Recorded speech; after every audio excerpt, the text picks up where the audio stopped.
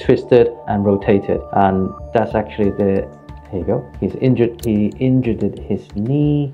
You can see that after the injury it's quite a lot. Leg is planted, twisted and rotated. Hello everyone, I'm Professor Paul Lee, ACL and cartilage surgeon. We're looking at Alphonso Davies today when he was playing for his country, sustained an ACL injury. Let's look at the video and see what it looked like. There he is, he's walking off. After the ACL injury, he's still trying to get back onto it. Let's have a look at the initial injury right here. Leg is planted, twisted and rotated, and that's actually the, here you go, he injured his knee.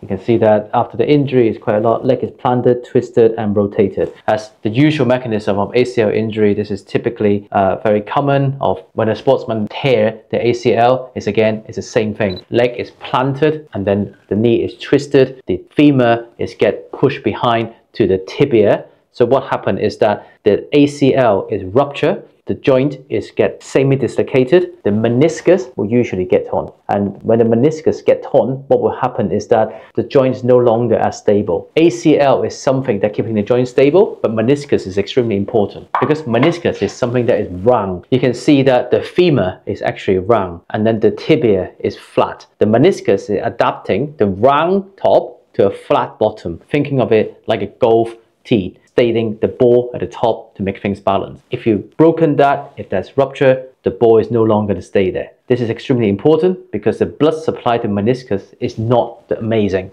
Without blood supply, things do not heal. I'm Professor Paul Lee. Stay young, be strong, live forever. See you in the next episode.